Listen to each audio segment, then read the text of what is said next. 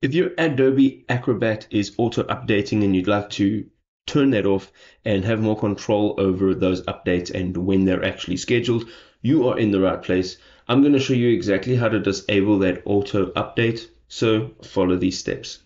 So the first thing you want to do is go into your search bar and you want to search for computer management. Now this can also be accessed from your file explorer. If you go into my PC, you will find this exact same option. So what we want to do on the left hand side, we want to look for the task scheduler and we want to use the little arrow there to drop down that menu and you'll see task scheduler library. Now what we want to look for here is the Adobe Acrobat update task.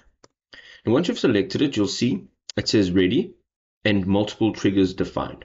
We want to right click on this and simply click on disable, and this will disable that update. If this was helpful, drop us a like. We'll see you next time. Peace.